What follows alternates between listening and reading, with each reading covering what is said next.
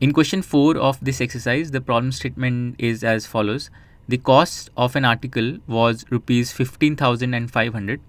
Rupees 450 were spent on its repairs.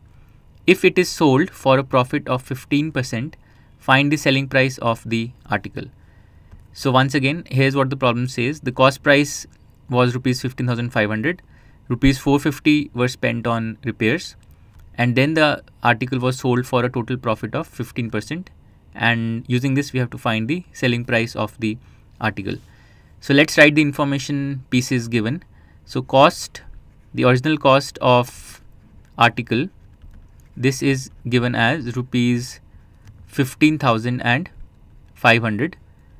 And then we are told that rupees 450 were spent on repairs. So repairs would be overhead charges. So overhead charges or overhead expenses, let's write it as expenses. Overhead expenses are rupees 450.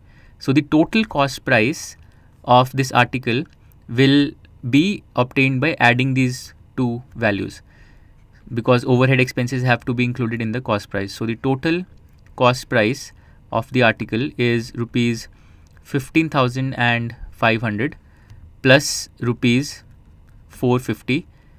This is the total cost price, and this is equal to rupees 15,950. So this is the total cost price of the article. Now we are told that the article was sold for a profit of 15%.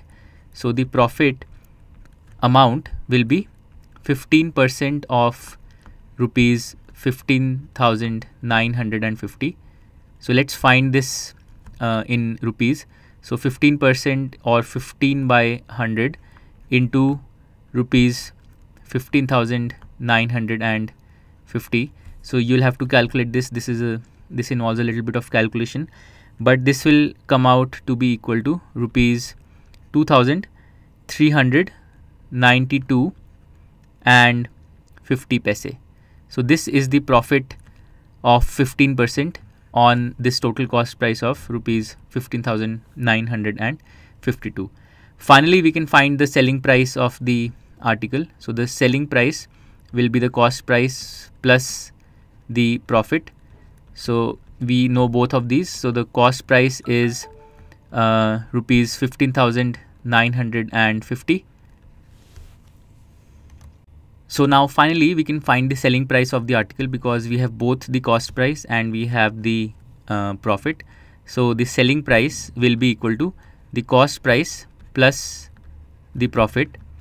And what are these two values? So the cost price is rupees 15,950, the total cost price we have to take, and the profit on this is rupees 2,392 and 50 paise. And the sum of these two amounts, once again you'll have to do a little bit of calculation here.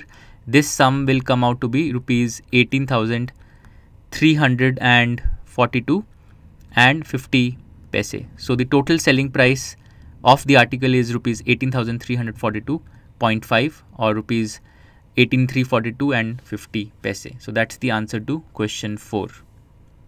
To learn more about how QMath can help you crack school and board exams, explore QMath Leap, a live online classroom program run by highly experienced and committed teachers.